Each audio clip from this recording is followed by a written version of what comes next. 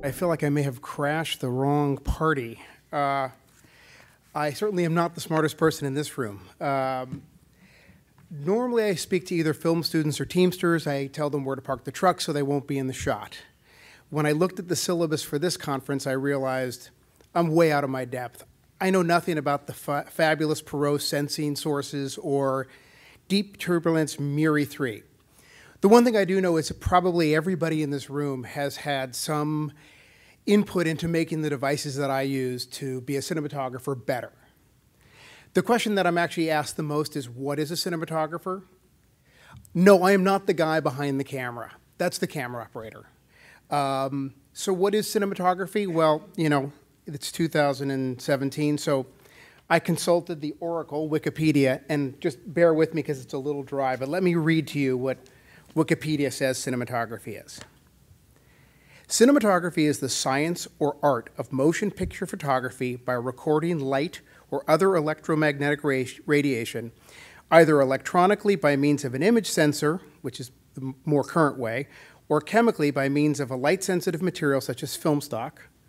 Typically, a lens is used to repeatedly focus the light reflected from the objects into real images on the light-sensitive surface inside a camera during a questioned exposure, creating multiple images. With an electronic image sensor, this produces an electrical charge at each pixel, which is electronically processed and stored in a video file for subsequent display or processing. The result with photographic emulsion is a series of visible latent images on film stock, which are later chemically developed into a visible image. The images on the film stock are played back at rapid speed and projected onto a screen, creating the illusion of motion. That was the only way to do cinematography when I started, and there was always this great thrill when you saw that latent image developed and you knew that you still had a job the next day. This is to me what cinematography is, sorry.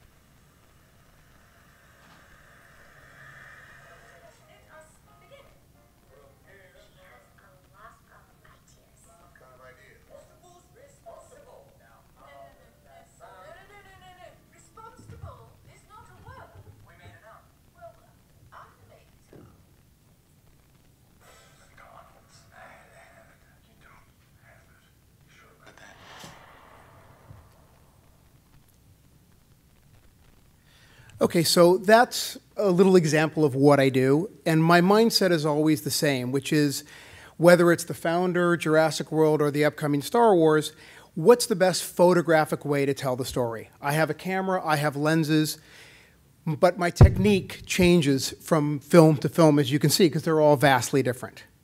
And these days, sort of, the filmmaking process is broken into three sort of separate pieces. There's the prep period, there's the production period, and there's the post-production period.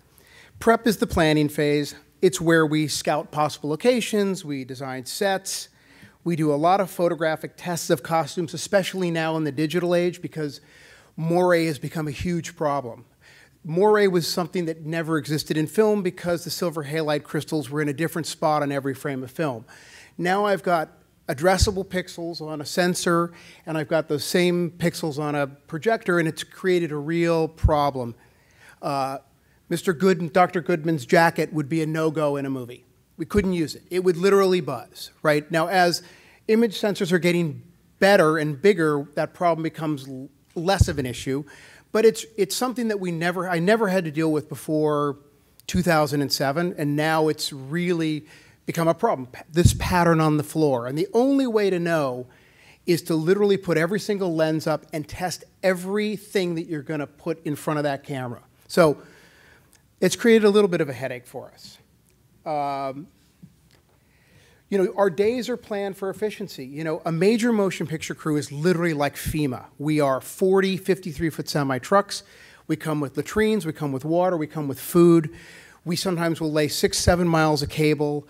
We do lighting, and we maybe move our base camp every day. I mean, we are literally like having somebody come to a disaster. In this case, usually it's a disaster after we leave. But you have to be prepared. A movie like Jurassic World costs $100,000 an hour. So, it's a lot of responsibility. You have to be ready to go. And I'm just going to show you, during prep I don't have the final sequence, but I'll show you how we plan a sequence, which was the end sequence of Jurassic World. I think you'll find it interesting because probably everybody in this room had something to do with some aspect of what you're going to see. And by the way, I don't think anybody's ever seen this, so consider yourself lucky or I'm going to be in trouble. So this is what we call a tech viz, and this is basically what you're going to see is an animation of the end of the movie. The difference is that the sets have been designed, they are being modeled at ILM in Maya, and everything is predicated on the fact that when we go out and photograph the elements, in most cases these are just the foreground elements because the dinosaurs obviously don't exist, and some of the backgrounds don't exist. They're just giant green panels, which make it easy to separate the foreground from the background. But let me just run you through this, and if anybody has a question, you can just scream it out. I have no agenda. I'm just here to kind of entertain you guys and give you a little bit of insight into what we do. It is very hard work. We probably work about a 75-hour week most weeks when we're filming. So if you look in the upper right, that's actually what the camera is going to see. And if you look at the upper left, that's a plan view, and it'll show you where the camera position is. And we will literally go around the set and take exact measurements with our disto. The ILM has LiDAR'd the entire set. So although there's a little room for flexibility, obviously when we composed this animation, we may not have known that Chris Pratt was 6'4", so the camera height may change, but all of the lensing is accurate, the distances are accurate. It's something that I and the director work out with some computer animators, and then we basically transfer it to a plan that not only we can execute, but ILM can follow, and a sequence like this took 9 months to complete in post-production.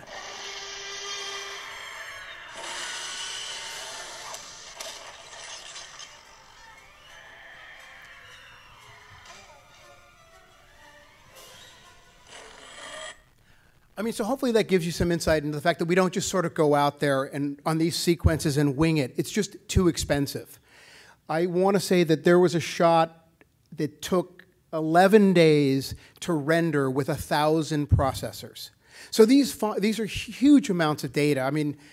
I'm speaking to a room that understands this better than I do. I just know that we create a lot of data when we shoot digitally. We actually create a lot of data when we shoot on film. Ironically, Jurassic World was shot photochemically, and that partially was because the other ones had been done that way, but also ILM, the visual effects company, which is right over here in the Presidio, actually prefers to scan information off of a negative than a digital file because it has more dynamic range.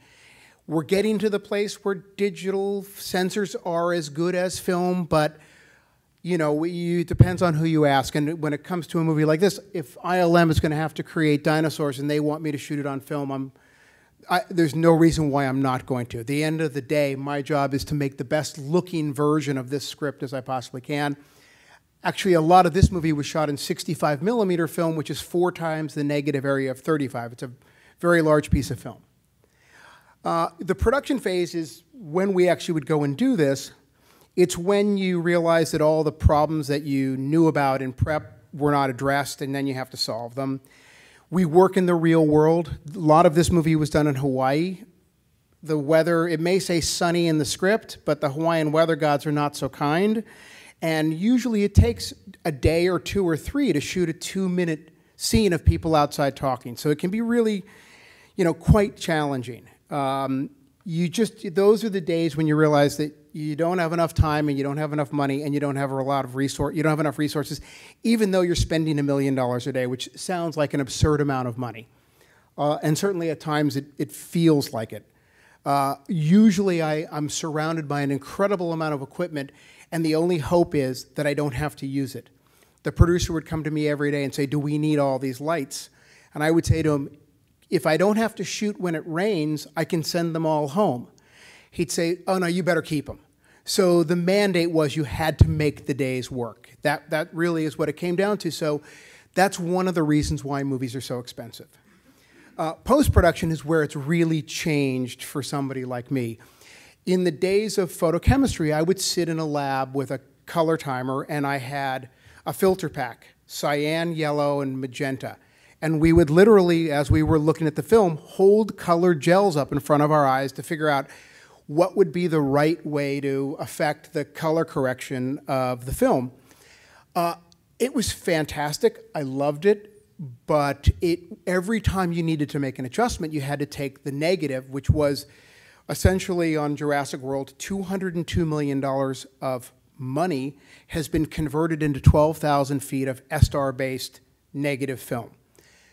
Every time you put that up on a machine that was built in the 1950s, the studios get a little bit nervous. So it was a bit rudimentary. I mean, we had great results, but it was not.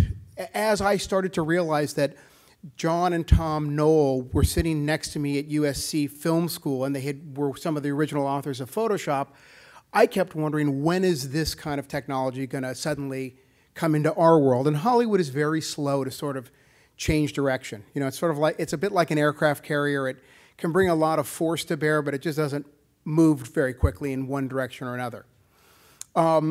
You know, in the days of 35 millimeter film, everything was kind of standardized. And one of the beauties of 35 millimeter film was that the end product, the release print, was of almost equal resolution to the image, the original negative image. So if I shot a movie and then I showed, in certain theaters, I could show you a print off of the original negative. You were seeing basically the best resolution that you could possibly see.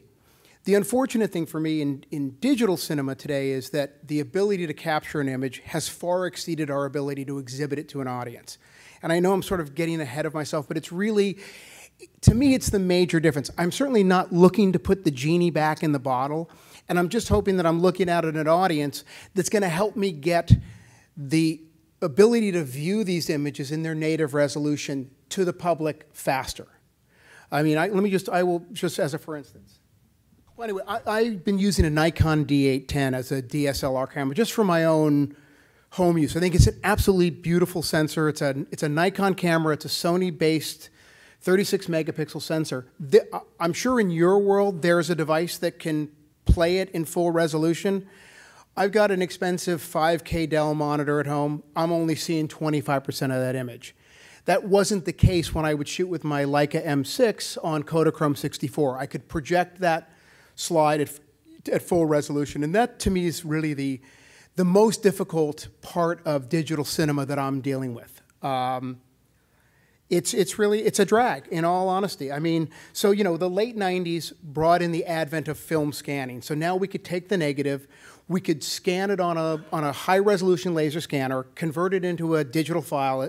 A DPX file is what we use in the film business. I think we've now gone to what's called open 16-bit open EXR, but inevitably it's some kind of raw data file that we use in the film industry that we use a lot of color correcting on a machine called the DaVinci Resolve. I'm sure there are several other companies that build these color correction tools. And that gave me the ability to suddenly have all the tools that I had in Photoshop. You know, and by the way, just because you have those tools doesn't mean you should use them. I'm sure you've all seen movies in which they sort of look a little overly manipulated. I think the idea is always to still try to preserve your work, but to utilize those tools to, you know, fix certain problems in a way that we couldn't. The other thing was in the late 90s and early 2000s, we were still projecting on film. So what this really enabled me to do was take this digital file that I've now color corrected with very sophisticated tools, scan it back out to negative, and not only negative, but I could make multiple negatives. So now everyone who was going to the theater was essentially seeing an original print, a first-generation print off of what is now a new digital original negative. And this was sort of the late 90s and early 2000s, and I will tell you that it was the pinnacle for cinema for audiences. I don't know how many of you can remember, but really, at the time that I did Seabiscuit, when you would go to the theater, you were seeing the best quality image you had ever seen. It just it never been better than that, because you weren't having to make 2 dupes to get to the release print. You were literally making multiple negatives. They were all the same. They were lossless. They were digital. And you'd make 1,000 prints off of a negative. You'd throw it away. You'd put the next new negative up. And you'd make everybody, whether you were in rural Kansas or at the North Point Cinema here in San Francisco, which is a great theater, you were seeing the same image. So for somebody like me, it was the ultimate expression of our work. That was fantastic. And then, unfortunately, we entered the world of digital projection. And from a cinematographer's point of view, the resolution of digital projectors they don't compare to film. I mean, basically, digital projection is an HD image. The color space is a strange LUT. The contrast ratio is half of that of a film projector. I mean, the only positive thing that I see in digital projection as a cinematographer is that the file is the same on day 30 as it is on day 1. I certainly will tell you that you've been to the theater and no film print is the same on day 6 as it is on day 1. Obviously, from a corporate point of view, it was a win-win. A film weighs about 80 pounds, comes in cans. You'd ship 8,000 of those on a Friday all over America. Now you either just ship hard drives or you license the theaters to log onto a server and download the movie. So from a studio standpoint, this cut an incredible amount of cost. Problem was, for me, it also sort of denigrated my work. I got caught up in the analog versus digital debate, and that's certainly not one that I want to have with anybody in this room, because I'm not trying to put the genie back in the bottle.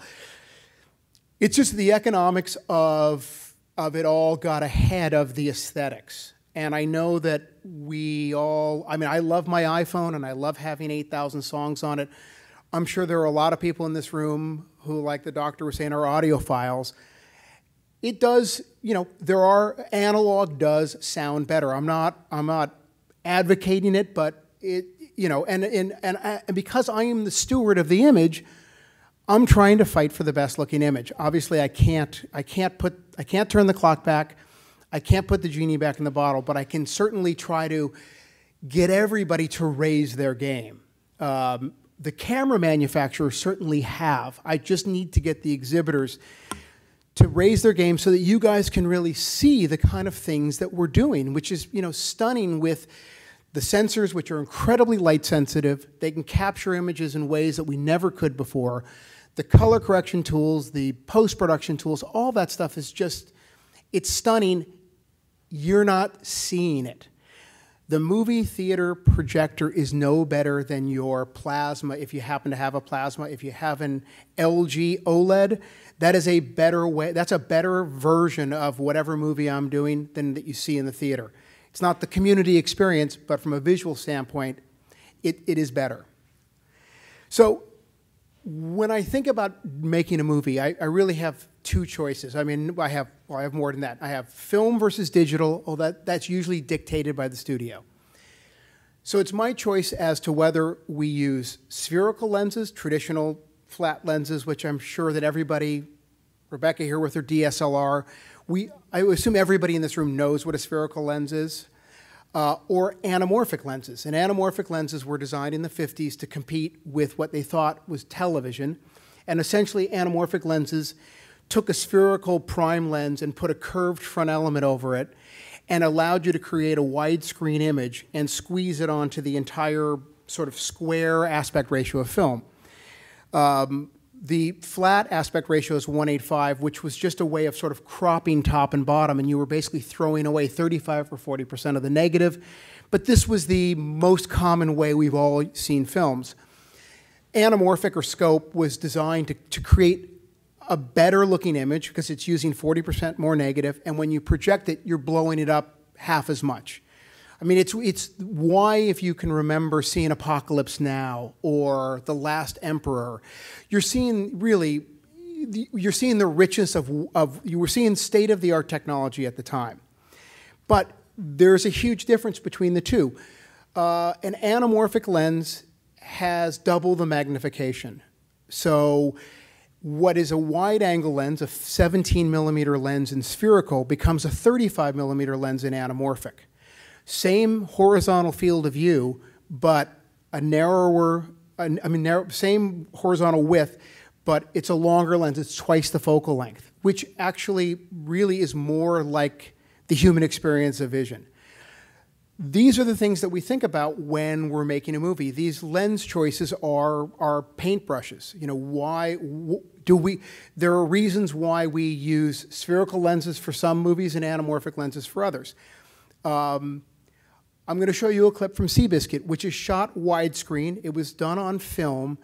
Traditionally, I would have said automatically this is an anamorphic movie.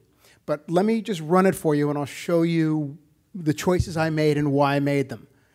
I think a lot of this stuff is probably obvious to you, but it's what I do. I have to sort of synthesize this stuff into my mind to tell the story, and hopefully you'll understand the mindset of how us sort of crazy filmmakers think.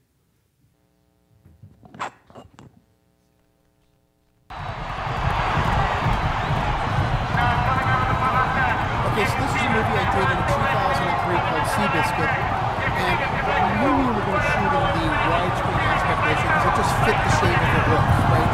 This movie's about horses, and horses compositionally fall so nicely into a two-photo aspect. My original instinct was to shoot this on anamorphic because we were on film. We were going to output it. Now back him off, son. So that Back him would off. give me Back him off. 40% more negative area than I was shooting the spherical.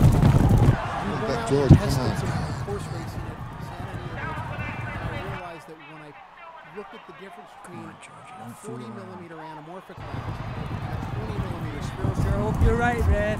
Here we the go. amount of speed that I felt on a 20-millimeter lens, even though it was the same and 40 had the same horizontal width, there was no question I had to go with the spherical. Damn it, Johnny. You'll notice here at times just there's a great sense of speed because of the shallow field of view. Obviously, this is the intercut. There's long lens stuff, but you'll see a lot of the action was shot on wide lenses very close, which accentuate the sense of motion. Here the camera's probably 4.5 feet from these horses at about 38 miles an hour. Close, Papa. Easy, Pop. That's it. Again, on the anamorphic lens, that rear shot just didn't have the energy that it had shooting spherical.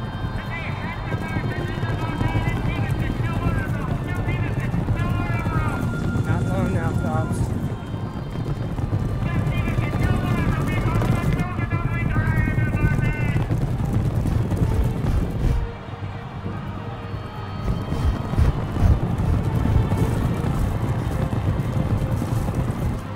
Do it. Do it now. Come on, George. Turn him loose. Turn him loose. Do it now, George. So long, Charlie.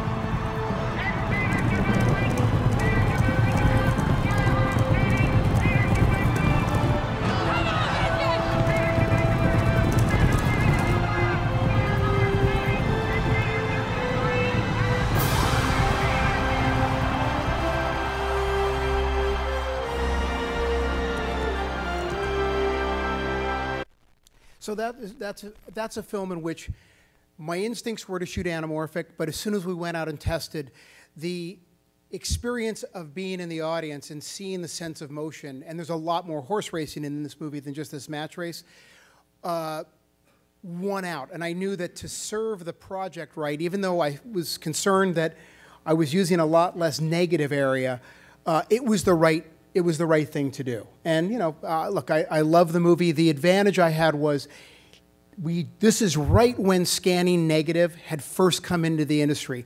So I had the opportunity to take the original negative and scan it as a fairly large file. So when I outputted it, I didn't have to go through the duping process, and we were able to sort of have everybody see what was essentially an original camera negative. So I happened to just be in the right place at the right time. I'm also going to now just show you a clip from another movie, Pearl Harbor, which maybe not, I think it looks great. It's not, it's a bit revisionist. The attack on Pearl Harbor in the film lasts about 21 minutes longer than the actual attack. So I'm not going to make you sit through that. But again, it was a case of how do you solve problems, right? We had there's a finite number of vintage World War II aircraft. And that was an opportunity for us. Again, we were day exterior in Hawaii, which is it's pretty difficult. You've got 10,000 foot candles in the highlight. I hope I'm speaking a language that people still remember. And you have 0 to 10 foot candles in the shadows. So it's a huge amount of dynamic range. Again, digital photography didn't exist back in 1998, or digital cinematography didn't. But this was an opportunity where I knew we needed the largest negative area we could get. We needed the most real estate, the most silver halide crystals that capture that dynamic range. And then we chose anamorphic lenses, and we pretty much shot on the very long end of the world, telephoto lenses, so that if you really looked at the field of view, it was very narrow, so that we could really stack everything that we had into our background, including having sailors run back and forth in and out of frame to make it feel like there were more people there than actually were. I mean, these are all the cheats that you do. I mean, the cheat here in Seabiscuit is this was shot in the fall. Every shot of the people in the stands cheering the movie on, I lit at night to make it look like daytime. So these are hopefully you never see that. I know it, I suffered through it, but you know, those are, in trying to create a seamless story, these are the tricks and techniques we use. And obviously digital cameras have helped, especially with their light sensitivity, because they've allowed us to shoot probably an hour later into the day than traditional photochemistry allowed us.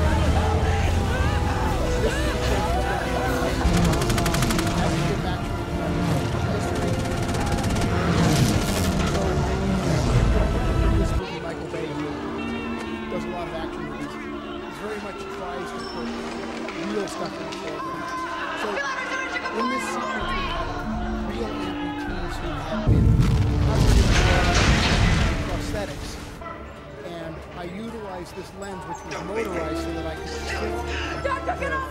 the focus plane relative to the film plane, have certain images go out of focus where I thought they were intentional. Doctor, what do you need? I know it also creates Doctor, kind of this focus. strange point Look of at me. view What do you need? in there, but that wasn't really the intent. The intent was to just dial down on the graphic. All right, look at me. It's gonna be all right. It's gonna be all right. Real airplane. Until that one explodes.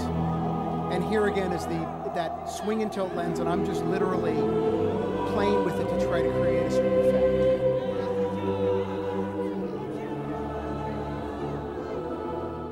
So, I mean, by no means are we always looking for the perfect lens. I'm sure that there are many people in this room who build I'm sure everybody here builds perfect, absolutely flawless optics. MTFs that are off the chart, line pairs that are just unbelievable.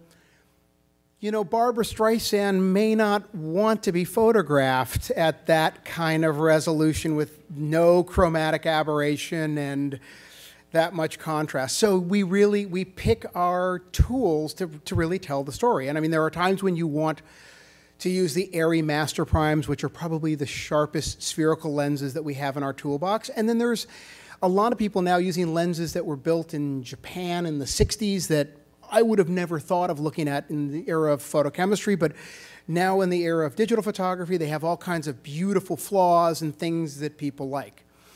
You know, it's just, I'm really hoping that, because I so enjoy now using digital cameras to capture images, I think they're really beautiful. I just did a series of tests for a new Panavision camera with 8,000 lines of resolution. The beauty of it was that as you get more resolution, the image actually gets softer. It becomes more film-like. It becomes less hard.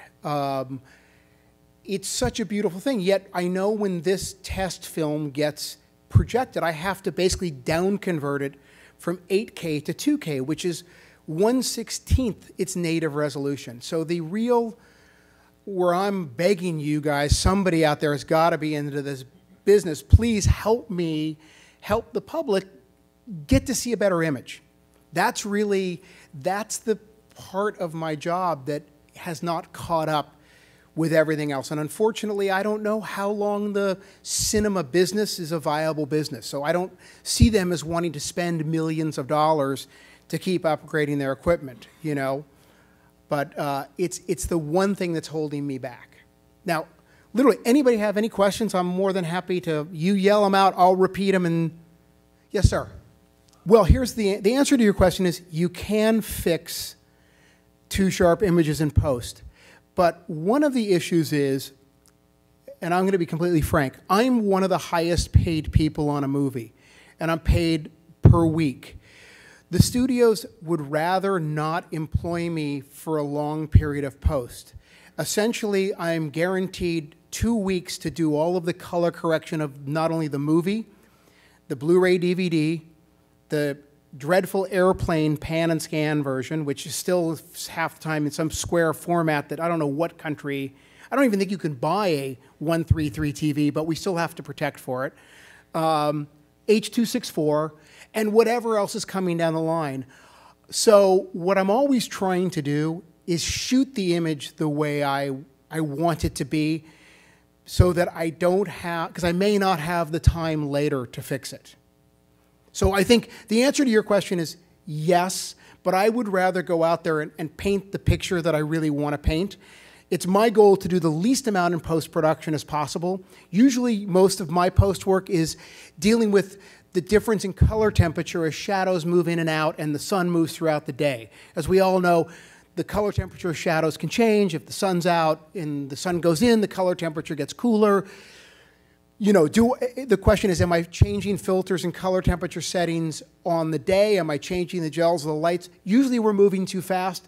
In Hawaii, the clouds move way too fast. So you know now that you have a toolbox that you can fix it in post. So that's why I've done, I don't know, 40 motion pictures, and I try to usually shoot anamorphic because a 35 millimeter lens in anamorphic gives me a 17 millimeter field of view, which to me is more mimics the human experience of how we see the world. So you actually just reminded me of something. So what is the future? The future of what I'm doing, which is really fantastic, is we're going to large format sensors, right? An original digital sensors, generally, it's 24 millimeters wide. We're now going to 65 millimeter sensors. So 65 millimeter sensors now give us the same kind of magnification that anamorphic lenses do. So suddenly in 65 millimeter, you put a 24 millimeter lens on, which technically is a wide angle lens, but these days it's very easy to make it rectilinear and telecentric, so the light comes straight out through the back. And you don't have that kind of very large curved object in the foreground, or images growing 3 times their image size when they move 4 feet to or from the camera. And I find that really exciting. I just did a test with this new Panavision camera, and it was just stunning to be able to be in a practical motel room in Palm Springs, very small, but instead of being on a 12mm lens, which obviously has a feeling like it's HAL from 2001, you know, very, very round, suddenly I'm putting up a 24mm lens that has the field of view of a 12, but has the vertical straightness of a really well-made 24mm lens. And I think that's where you'll see, as the cost of dealing and wrangling data keeps getting cheaper, you're going to see that everybody's going to start to move to a larger format. Right now, the Alexa 65 is 1 terabyte for 9 minutes of recording. Okay, so it's not on, we're now talking about recording a petabyte of data for a movie. When Jim Cameron was doing the visual effects for Titanic in 1997, he spent $3.5 million for 1 terabyte of memory. I can go to Best Buys and buy that for $40 right now, right? So you guys all know it, it's Moore's Law. It's more is more in a sense. So we're moving to these large formats. The data rates are obviously insane. I mean, 9 minutes for on a 1 terabyte SSD is sort of now the gold standard for motion picture photography. And these big sensors are absolutely beautiful because of the medium format lenses. Again, the extra real estate means that they're actually more sensitive to light. And because there are more pixels, they resemble film, where they have a kind of softness. You know, there's less aliasing, there's less edge sharpening that needs to be done. The question I keep asking them is, why do I even need to have an optical low-pass filter when we've got this much resolution?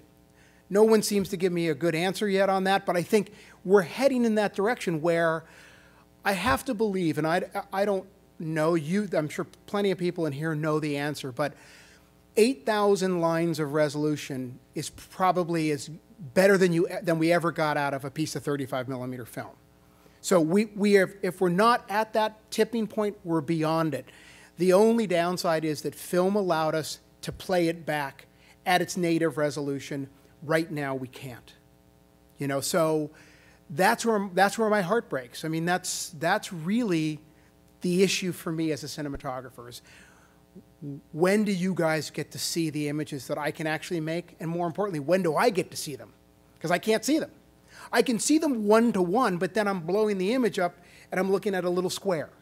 I have the beauty that my office changes every day, right? I get to shoot everybody says, oh, it's so great you get to go to Hawaii on Jurassic World. I'm not in the Hawaii that you guys vacation at. I'm as far up a road as you can go till the truck gets stuck, and then we carry all the gear in and we pick centipedes off our legs. But my office changes every day. I'm going to go live in England for a year to do the last of the original 9 Star Wars. It's a fantastic career, especially now that my kids are all grown and off.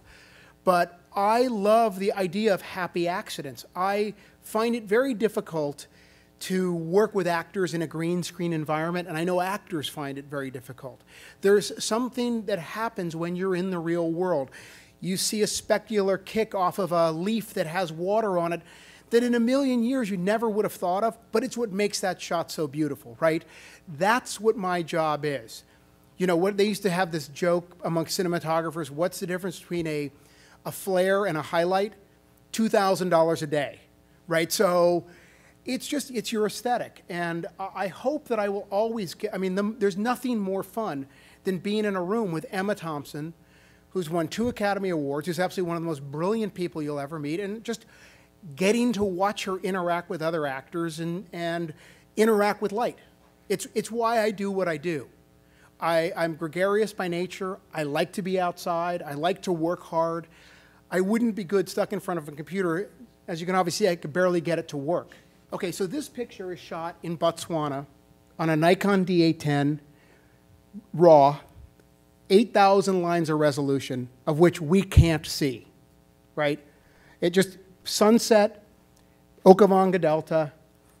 I wish that I had shot that on Kodachrome 64 so I could really see its true beauty. Now, obviously, the beauty of having it as a digital file is I can show it to you, I could put it on my phone, but I would really love to know what this image really looks like. All I can do is look at it on a 5K monitor, which is what? 2/5 of the actual image that's there. I'm not so good in math. I used to be, but so that again, this is my dilemma. And thank you guys for listening. Again, I'm out here. If you have any questions, I'm more than willing to answer anything that I possibly can. Thanks.